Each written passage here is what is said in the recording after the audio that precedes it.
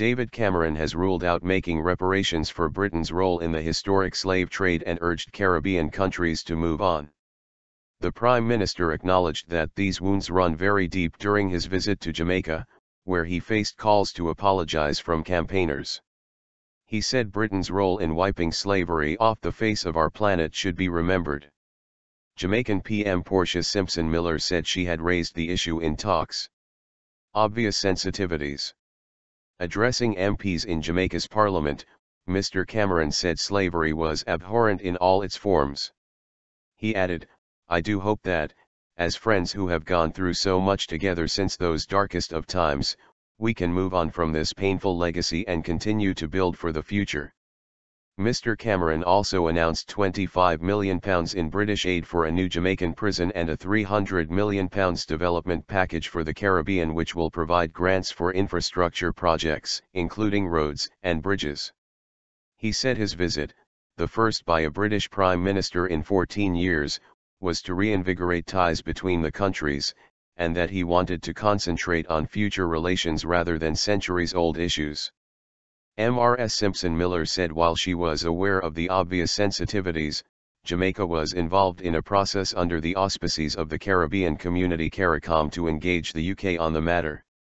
During Mr. Cameron's speech, a small group of protesters with placards that read "Reparations" now gathered outside Parliament.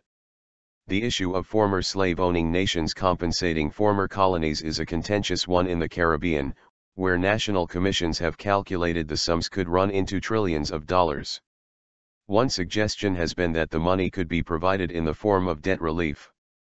BBC News correspondent Elaine Dunkley, who specialises in African-Caribbean social affairs, said, "There really has been an issue with reparation in Jamaica. We can't say that the reception there to Mr. Cameron's visit has been universally warm. Correcting the wrongs of the past is not only costly but complicated, and David Cameron has said that he doesn't feel reparation is the way forward in this case." Ms. Simpson Miller told the United Nations in 2013 there should be an international discussion in a non-confrontational manner, and its parliament had passed a motion backing reparations. One Jamaican MP, Mike Henry, threatened to boycott Mr. Cameron's speech at the country's parliament if he did not engage on the issue. Campaigners also called on Mr. Cameron to make a personal apology, saying one of his own ancestors was paid compensation for the loss of his slaves in 1834. Bert Samuels, a member of Jamaica's National Commission on Reparations, told Television Jamaica he needs to atone, to apologize personally and on behalf of his country.